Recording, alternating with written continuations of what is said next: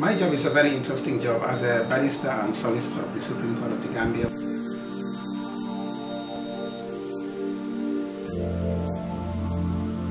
Basically, it all started in the streets. It was never easy being here. Hello, esteemed viewers. My name is Alieu Jallow and here with my co-host on The Next Step, Bakari Fati. We're here with news that will make you stare. Yes, stare. It's time to turn passion into action. With our new talk show on JRTS, nothing can be better. So drag your seats closer to your TV. Are you lost in thoughts in the middle of the night, trying to figure out what's right? Or do you always have dreams of the future, but wake up with screams? Do you have your inspiration glued to a mountain of doubts, dragging you back? Or is it all about being clueless? Would you like an extra light to be reflected in all thoughts of your future aspirations by role models and charismatic figures? Have all these questions answered by lawyers, doctors, artists, carpenters, you name it. All present in the studio. Get inspired by joining us on JRTS with The Next Step. Watch out, y'all.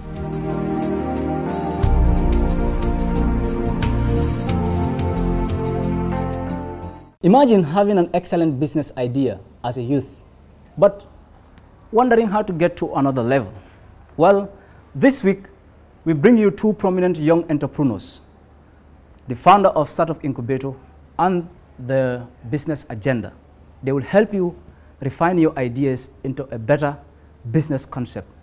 Follow us on The Next Step. All right, welcome to The Next Step with me, Bakari Fati. I'm here with Mr. Alieu Jallow, the Executive Director of Startup Incubator Gambia, and of course Mr. Gora Faal, who is the presenter of the Business Agenda program. Gentlemen, you are welcome on The Next Step TV program. Let me start with Mr. Jallow. You know, as a young entrepreneur, how did you actually get to this level where you are? Thank you very much. It's been a long, interesting journey, and part of it is through coming up from the university, of course, and walking through with even American Corner as an intern. It was really interesting opportunity, setting up the Young Entrepreneurs Association, and also having the opportunity to work with the American Chamber of Commerce as their business development manager for almost a year and a half, and also championing in the youth, the Startup Incubator. This has been so far the journey that I've been through to actually support a lot of young people to start their own businesses and to be able to provide for themselves and their families. Okay, Mr. Gorra, could you also kindly share, a brief background? Bismillah ar-Rahman ar-Rahim. Alhamdulillah. Wassalatu wassalam ala Rasulillah. I think the first thing that I would say, just to so that I don't have a duplicate title, is that I am a lecturer. This is definitely something dealing with business, entrepreneurship, but I'm a lecturer. So how can being a lecturer put me on such a platform? When I was the registrar at Islamic Online University until very recently, just a few months ago. There was this proposal to do a program teaching what business. So that's how that came about. So business,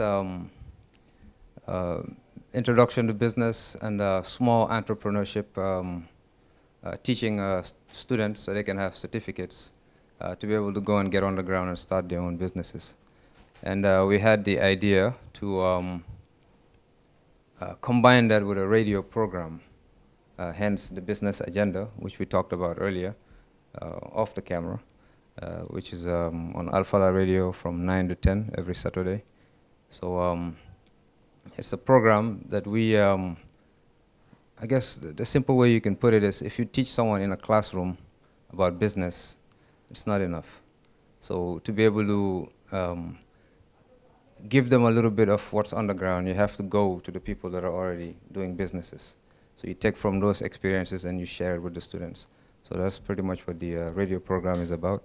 It's about sharing experiences of people that are already in business with people that are thinking about starting businesses, with people that are already in business or doing businesses, So, you can learn a lot from someone who's already on the ground doing something, from their mistakes to their challenges and what new ideas they might have moving forward.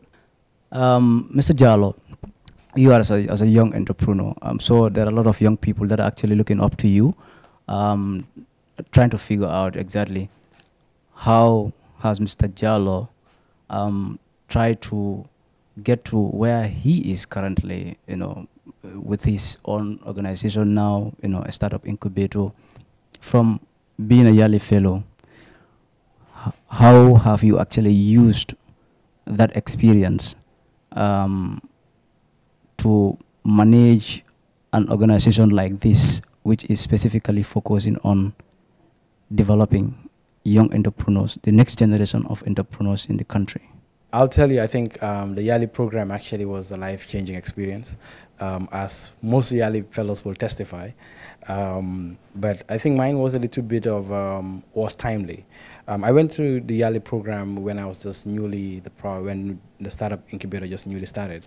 And I had a challenge of, being in leadership, and I was a business development manager, yes. I started the Young Entrepreneur Association, yes. We did all of these activities, but it was a new challenge that I started, and during that time I needed some more leadership skills and exposure, and I needed also the opportunity to network with other African young leaders around the continent and to learn about how do we actually create that, set up that institution that's going to help transition to where it is today. So the Yali Fellowship has helped me hone my leadership skills, and one of the things that it did was it gave me the opportunity to be able to run the incubator effectively, and actually, more importantly, to be able to work with teams. I remember before going to the Yali, I was much of a lone player. I come up with crazy ideas. I was not focused that much. There was too many things that I was doing at the same time. Coming back to the Yali, I decided to focus on just getting so the incubators get off the ground, and we're actually making an impact in terms of changing people's life as to the mission of the incubator, to transform youths from being job seekers to being job creators. I'm sure there are a lot of young people who do come with a lot of brilliant ideas, but the question that many of them used to encounter is how to get to another level. Now, what is the startup incubator actually doing in ensuring that most of those young people with such kind of brilliant ideas actually succeed? I think our model is really fairly simple, and this is called the concept of incubation. And the concept of incubation is actually bringing young entrepreneurs or young people together who have ideas to actually, or who already started business but need to scale their business to the next level, to actually help them get to that stage. So basically we do this thing in 3 different facets, and one of it is we do actually have in the initial 3 weeks that they get into the incubator, we do help them in terms of the training, the capacity building, and this is a hands-on training where they actually learn on developing their business plan, developing their strategy, reviewing their focus and whatever they want to do, and actually be able to also get feedback from their colleagues, which is the most essential ones. And we do have experts from the tax authorities to the lawyers, accountants to come and speak to them during these sessions, just to help them understand the sector and the kind of business they're going to have. They do some market analysis and stuff like that. So those are basically things that we do in the initial stage.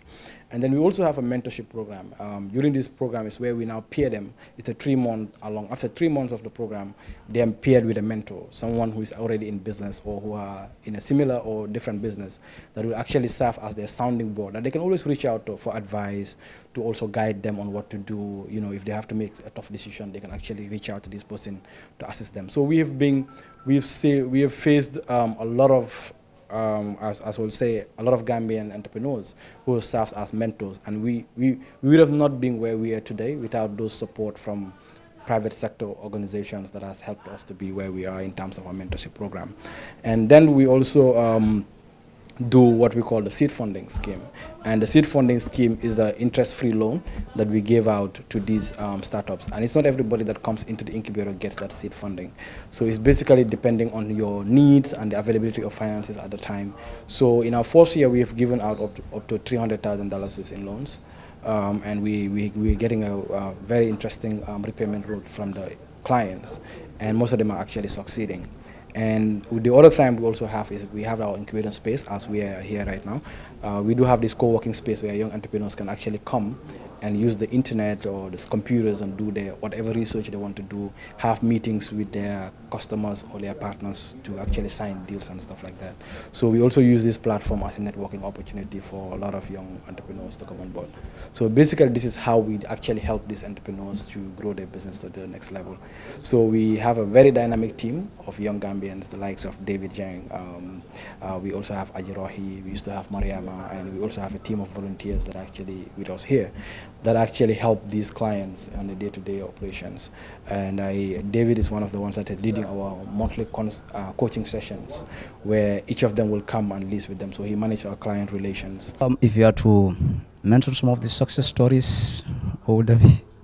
Yeah, I think I have been mentioning most of the success stories, and we do have a lot of success stories, and then I wouldn't be fair to mention a few of them that are really very incredible, and they're actually even gaining international attention as we speak. One of them was Mohammed, who just came to the incubator with around, when he started with 500 chickens, and now he has over 11,000 chickens. And he's employing over 22 other Gambians that work for him now. We have someone in, we just have a guy who came here with, he wanted to do trust for cars and changing of trust, and now he actually has a $10 million contract to recycle stuff and make cooking stove and supply to rural communities. So we also have fashion designers that are actually exhibiting in Fashion Week in London, Denmark, and we also have some of our clients have been to the nominated to the African Women Entrepreneurship Program through the U.S. Embassy. We have our clients and some of our staff even being Mandela Washington Fellows. We know Buso was the last year Mandela Fellow and was a client of the incubator. We have success stories like Asotech, who is actually doing amazing web application development, developing apps and websites for institutions, which are doing very amazing. Yeah, so basically we have a lot of success stories, and more of it you will find on our website and see the stuff that they do. Yep, thank you so much. So, Mr. Faal, you are the presenter of the Agenda Business Radio program, and of course you teach at IU, as a lecturer. Yes, Mr. Faal. So, as the founder and CEO of Business Agenda, what do you think are some of the challenges when young people conceive brilliant ideas, but going to the next level always become a problem? Okay, very interesting. As I was listening to Alieu, who I just met just today, and the similarities of the programs, I'm gonna get to the question. What is clear is that you don't just jump into business. I think that's what you realized, or what someone else realized before they decided to come up with this organization, the Startup Incubator, to help people to avoid mistakes. It's okay to go and learn by making mistakes and have your own challenges and your own set of experiences. But then this is something that in many cases is done with a lot of money down the drain.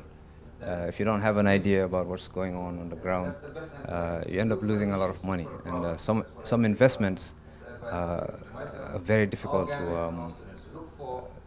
it's very difficult to regroup when you lose a lot of money. So that's one of the notes that I just had down as I was listening to him. That what they're trying to help people not do is to not just jump with an idea. I mean, we all come up with ideas all the time. Right now I have 10 ideas. But if I just jump and start trying to run things without knowing exactly what's going on the ground, knowing what other organizations I need to partner with to be able to get to the place called success, as we call it, it's going to be very, very difficult. So what the business agenda is trying to do is so similar, it's almost the same, except for the fact that we don't have students, we don't provide any kind of funding at this point. We try to get from the experiences of the people on the ground to be able to share that with the students, so that after knowing something about business by reading from a book or listening to a lecture, then you understand what's happening on the ground. So back to the question, which I think I probably forgot. You're asking what are the challenges? And that's I think I answered it without even thinking about it. It's that if you have an idea, it's a very good idea, a very brilliant one, even with the capital at hand, and you don't know what's happening on the ground. I'm not saying that you will most likely fail. I think the probability is maybe even 99% that you'll not be successful. So that's probably one of the biggest mistakes. They don't know how to go about it. The idea is there, but they don't know what road to take to be able to get to the level of sustainability. I hope you have learned something productive on this episode of The Next Step. If you are a young person with a brilliant idea, do not stop there. Go for the solutions to solve our problems. My job is a very interesting job as a barrister and solicitor of the Supreme Court of the Gambia.